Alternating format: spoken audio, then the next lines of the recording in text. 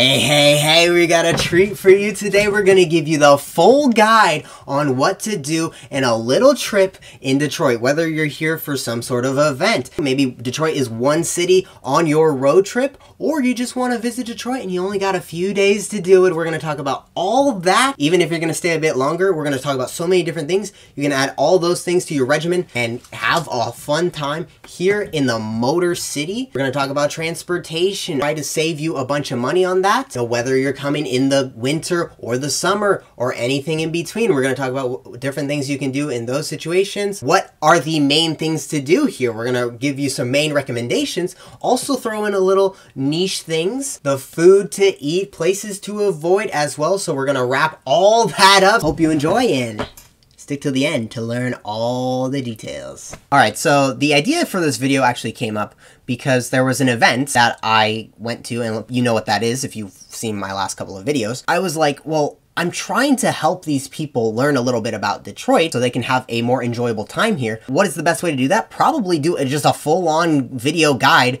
on everything that has to do with that. So we're gonna try and mold some sort of concoction that's gonna be a fun few days here in Detroit. Maybe if you're even here for a lot longer, I'm gonna talk about so many things here. Add all those things to your list, anything that's interesting. So I'm not really going to be talking about the suburbs, although there will be a couple of things that I will point out just because they are very close. A lot of these things are either free or very low in cost. For a lot of this, you are not going to need a car. Sometimes it might be better to have one.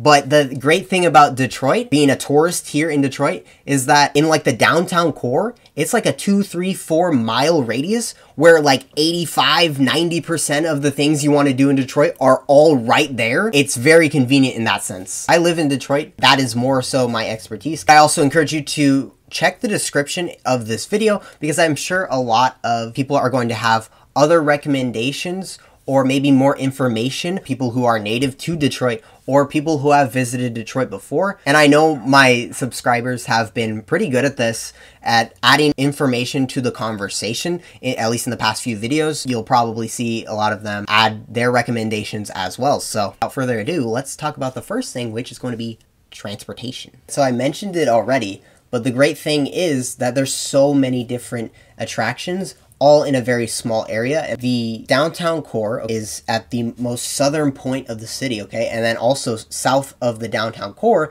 is going to be the Detroit River, which is the border between the US and Canada. So on the other side of the Detroit River is going to be Windsor, Ontario, Canada. A few things to note here in terms of transportation. I'll leave links in the description to give you more up-to-date information, whether you're watching this, you know, a month from now, in a year, or multiple years out, November 2022 at this point. Let's start with the People Mover, okay? It's like a train in the sky that goes around in sort of a loop to downtown locations, okay? So like one stop is at like Huntington Place, which is the convention center, so maybe you're going to an event over there. And then another stop is like the GM Renaissance Center, which we'll talk about later on. Was just free, but it just became not free. A one-way trip on there is 75 cents, so very cheap. The one caveat is that it is closed on Sundays, so you're going to be able to get around to many different locations, depending on what you're interested in, around the downtown area with the People Mover. And it's going to save a lot of time. And then there's also the Qline, which is a streetcar, okay, that goes north on Woodward Avenue. At the moment, it doesn't go all the way north to the suburbs or anything, but it does go north from the downtown core through Midtown, through, you know, up to New Center. For the Qline, it is free until the end of 2022, but check on the website also if you're not doing this in 2022. All right, so that's kind of like the downtown core into the little north corridor, which is a lot of kind of where the attractions are. Like you'll be able to use the Qline to go up north to get to museums if that's sort of your thing. Then there's also the bus. The bus is going to get you everywhere else. For 4 hours, it costs $2. I think for a full day, it's going to cost $4. If you are going to plan on using the bus, whether that's getting out east to Belle Isle, which we'll talk about, or getting somewhere else in the city, or potentially to the closer suburbs, then you can use the bus, okay? There's other options, obviously. You can rent a car. You can use Zipcar, Turo, Uber, Lyft, all these sort of things. I'm just trying to tell you about the public transportation because that is going to be the cheapest way it may not be the most time efficient way, at least for the bus. Like if you're trying to go outside or all the way to the suburbs, yeah, like you're probably gonna need to rent a car. Or if it's just like one location and then you're just coming back, maybe an Uber or Lyft will get the job done for that. If you are going to use the bus, download the Dart app. You just show them the app that you paid for the tickets. There's also rentable bikes and scooters. A lot downtown, but also other places in the city that you can, I think, just download the app and unlock them from there. You want to make sure that there's a drop-off location when you are going to be done using it. So I'm going to give you a rough sketch of the itinerary that you can do. If this is all helpful, be sure to hit the thumbs up and subscribe if you want to see more about Detroit. Also, other places when I visit, hopefully soon, I don't know, man. But when I think of attractions for Detroit, I'm going to give you 4 things, okay? The Detroit Riverwalk. So that is the first thing. That's like the main draw to me. It's back-to-back reigning best river walk in the country. It's really cool because it's overlooking the Windsor, Ontario, Canada skyline. And it's just a nice walk, probably pretty busy if it's more summer months that you're going. In the winter, it's probably not very busy at all, at least when I was there in the winter. In the center of the Riverwalk, there's like Hart Plaza. If you were in Detroit like 10 years ago, it's not at all the same. I guess I should probably mention that. Like, Detroit is on a comeback. Any of the things that I talk about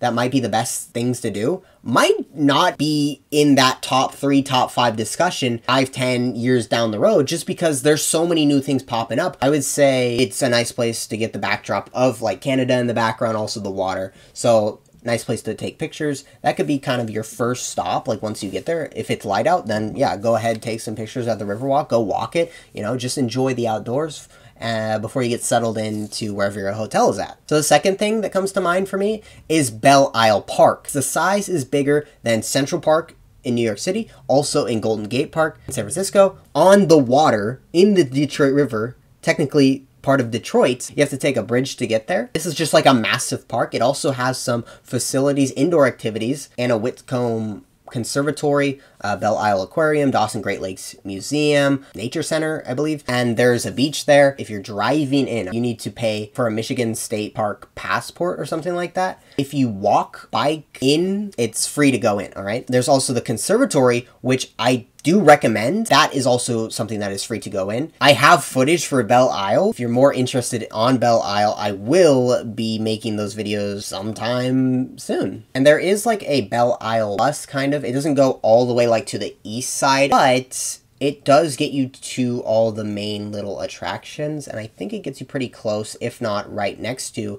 the beach that is there. So if you're gonna be in Detroit in the summer, that's gonna be your swimming spot. If you do have a car, or maybe you can rent a bike, bring it in. If you want to just bike around the island, you could spend the full day if you really want to. It's something, if you're into the outdoors, you gotta see when you're in Detroit. The third thing I'm gonna say is like kind of like a must-say thing. As an indoor activity, the GM Renaissance Center.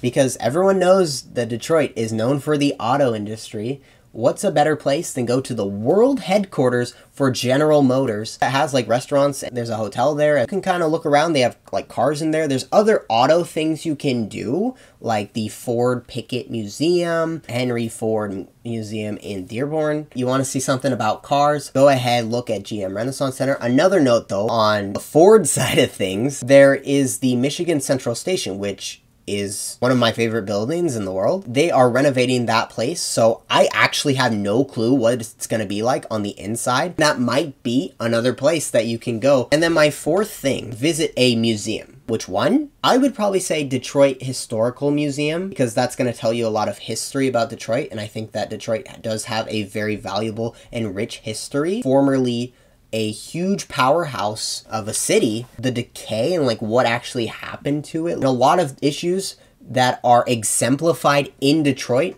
are issues we see across the entire country, potentially even the entire world. There's a bunch of like cool little exhibits there as well, and I do want to check that out when I get the chance. And be sure to check prices. The Detroit Historical Museum is like $10 for adults. Be sure to check days that these places are open so you don't show up and be like, oh man. We got like the Detroit Institute of Arts, we've got the Detroit Contemporary Art Museum, the African American Museum, we got the Motown Museum, African Bead Museum, all right, Ford Pickett Museum like I mentioned. Greenfield Village is like an outdoor old-timey reenactment sort of thing in Dearborn, which is pretty close, so you would be able to take a bus. You got the Michigan Science Center, you got the Outdoor Adventure Center, Arab American Museum, which is also in Dearborn. If at any point you just went like, tick, oh wow, that sounds interesting. Well, okay, maybe that is one of the museums. Maybe if you have time for 1 or 2 museums, I think that's a good way to maybe do an indoor activity if you're there when it's colder,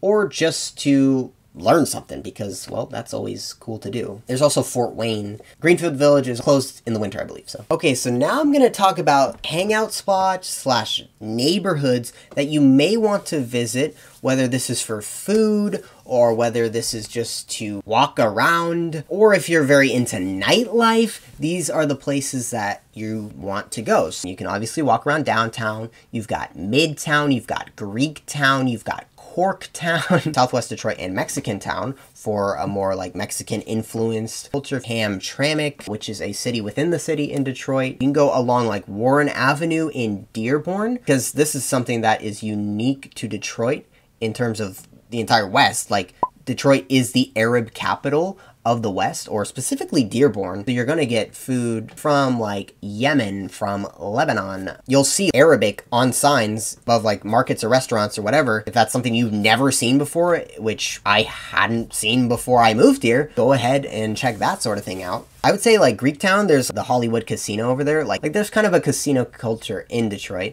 There's MGM, there's the Motor City Casino, and then there's Hollywood Casino in Greektown. I think Greektown is always popping, I would say. It's not like my sort of thing to do, to go out and whatever, I don't know what people do. Like, that is like the go-to place for like nightlife. And I mean, it doesn't even have to be night when you go there, you know. Find a restaurant over there. If you want to be close to downtown, or if you want to go up north a little bit to Midtown, Corktown is also close. And speaking of food, what kind of food is Detroit known for? Well, number 1, you could say Detroit-style pizza.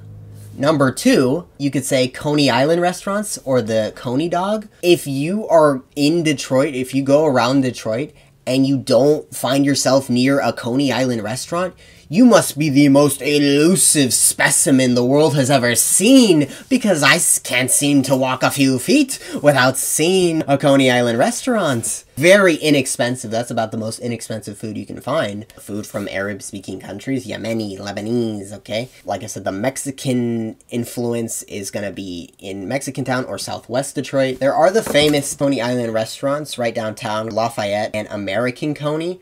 Lafayette, at the moment, is shut down. Let's just say Remy the Rat dropped a little something on the floor that they weren't supposed to drop, if you know what I mean. People have done like taste tests from both restaurants. There's also Mom's Spaghetti, so shout out M&M. Marshall Mathers, one of the greatest of all time in terms of the rapping game, from Detroit, so his restaurant is here.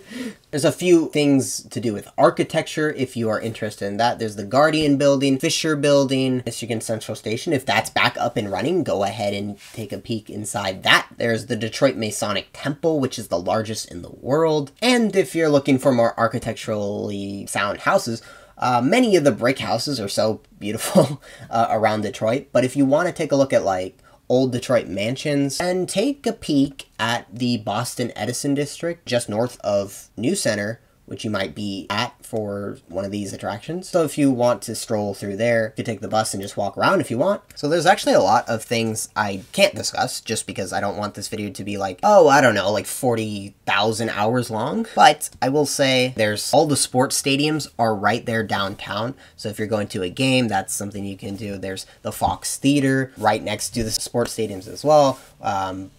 Opera House. There's so much that I don't even know about that is just crazy. Never been to Canada? Hop across the border and want to take the tunnel or the Ambassador Bridge, or maybe by the time you're watching this video, the new bridge has come up. If you're into music, there's a bunch of like music festivals. One of them I went to, which was the, well, I didn't go to, I just went by it, which was the Movement Electronic Music Festival earlier on, I think like end of May. The Motown Museum, like I mentioned, if you know what Motown is, one of the most successful record companies, you know, back late 60s and early 70s, started in Detroit. And so all of that is to say that there's plenty of stuff to do.